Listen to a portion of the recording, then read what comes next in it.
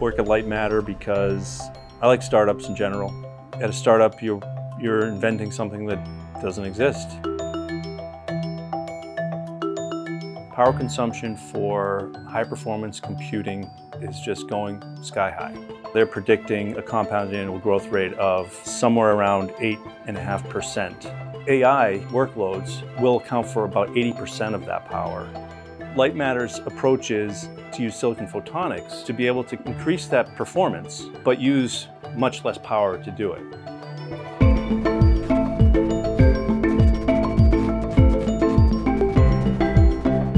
Totally unique than anything that exists today. It has lasers that need to have light shining in the chip. We need to have fibers that connect to our chip to the lasers themselves. We actually have to not just build the chip, but we also have to build the boards that the chip goes onto. We are working on something that has not done before.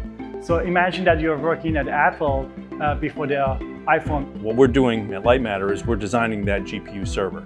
And so it starts with designing the PCIe card, where we will basically be able to take our chip, install it on that PCIe card, put a bunch of those into a server, and be able to install that in a data center.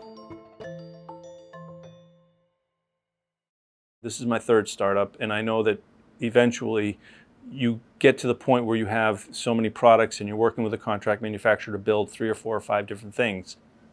And you can't just exchange data over spreadsheets. You make mistakes. You send them the wrong version of a spreadsheet. They go off and they build something that has a wrong value component in it. Next thing you know, you've got 5 prototypes that you have to rework by hand to fix a problem because they don't have access to the latest and greatest data.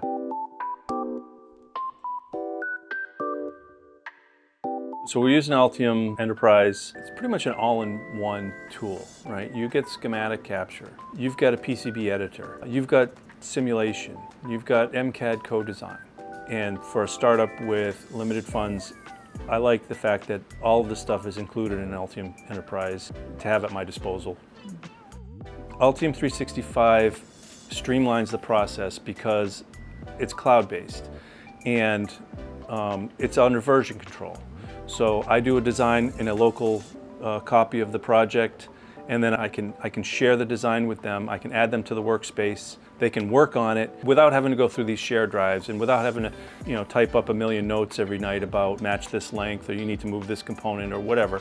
So it allows for a much more efficient back and forth. So there's less manual work for the engineer to do.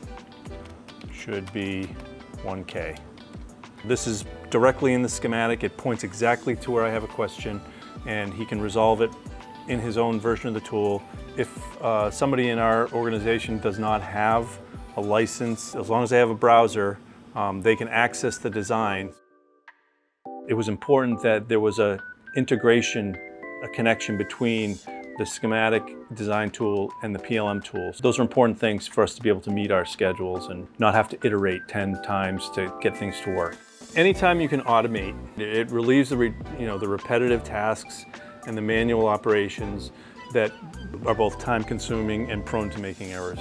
You make one typo and it could cost you thousands of dollars if you go off and get a board built with the wrong components.